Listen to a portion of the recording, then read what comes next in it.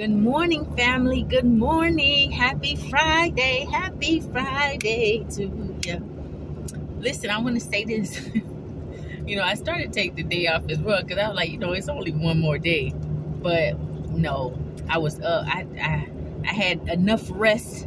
I was twiddling my thumbs by the end of last night. I woke up late in the midnight, around midnight.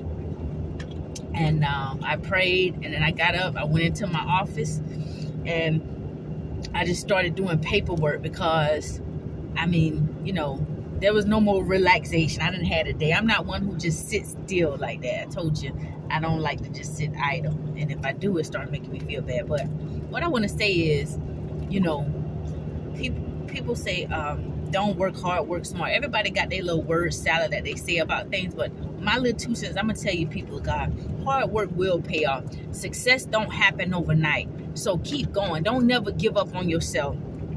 Believe in yourself. You're going to have some hard days sometimes. Even when you're doing good and you're accomplishing things, you're being successful, you may have some days where you just feel so beat down in your spirit and so low and so tired. It's okay to rest.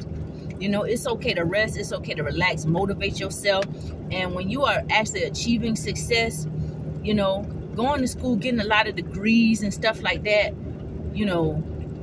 that's, how can I say? I ain't gonna say it's easy, but true success is working towards financial freedom, financial independence, in my opinion, and just being able to be your own boss, maintain your independence in life. That's what people fight against. I don't know why, and that's what people envy.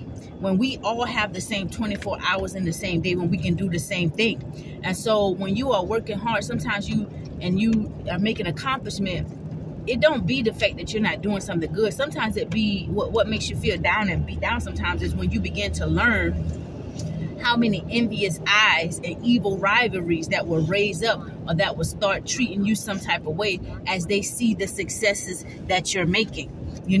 I'm eating me a purple sweet potato, by the way. This is my breakfast, a small purple sweet potato.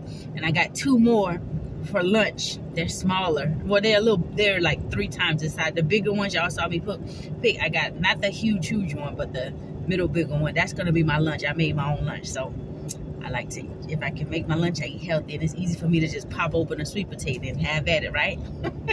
But what makes us feel down sometimes is when we really see how much envious rivalries people raise up just when they see our small accomplishment. And it's like, that's when people start falling off.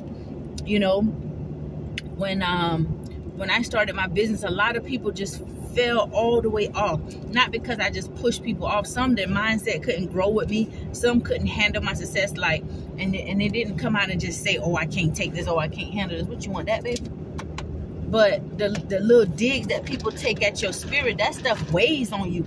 You don't constantly need people taking digs at your spirit, because as you get older, you don't got time for that drama and that now. You want people around you, even if you don't agree on everything, but you want to be in relation with people, or give people access to you who make you feel good about growing in the right direction, and who actually aid you and help you and assist you.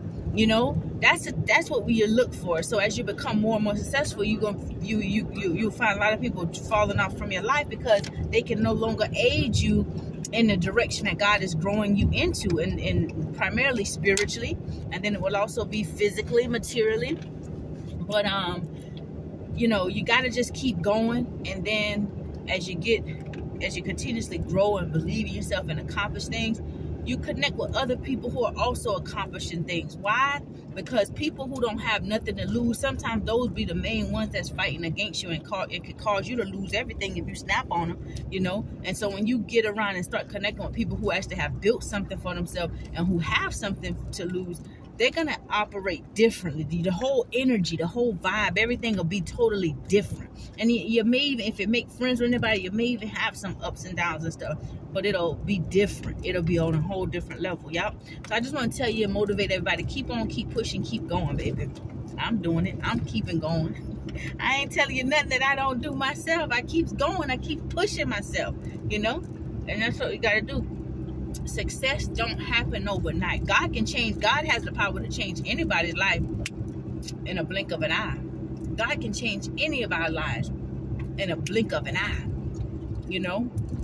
But a lot of times there were things that we needed to experience. There are things that we need to endure, to go through, so it helps process us, so it helps uproot things that are in us that may not be pleasing to God. So it helps us break our own strongholds, or just help shape and mold us to where we need to be, you know. And there's some trials that actually get us to where we need to be, you know. So that's just my little 2 cents. Have a blessed day. If nobody told you that they love you today, your little country bumpkin sister is telling you, I love you. There's only one of you in this whole world. You got to love yourself first. Put yourself first. You only get one of you. There's only one of you. So you got to learn how to love on yourself. Put yourself first. And it's okay to take time to relax and woosah.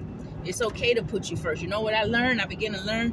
Sometimes people will pull on you and pull on you and pull on you if you allow them to, and never turn back around and say, hey, let me scratch your back some. You done been scratching my back. Let me scratch your back. Or turn around and say, hey, do you need anything? Is there anything I can do for you? You know, you've been helping me so much. You've been praying with me. You've been praying me through some hard times.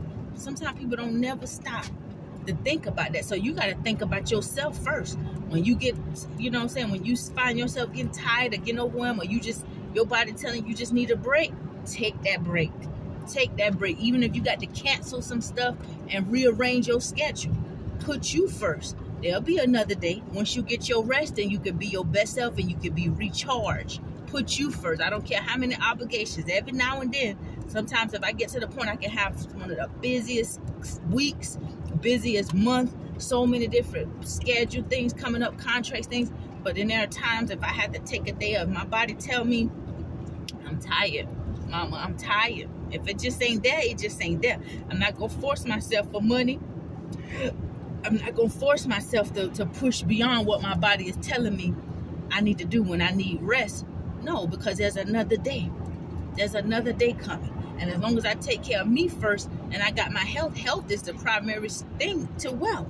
You know, once you got your health and strength, you is wealthy, baby. You is prosperous beyond what money could number. Yeah, that's just my little 2 cents. Have a blessed day. I love you. Go and be great in this earth. Let your light shine before men so they will know who your Heavenly Father is and want to honor him in the name of Jesus.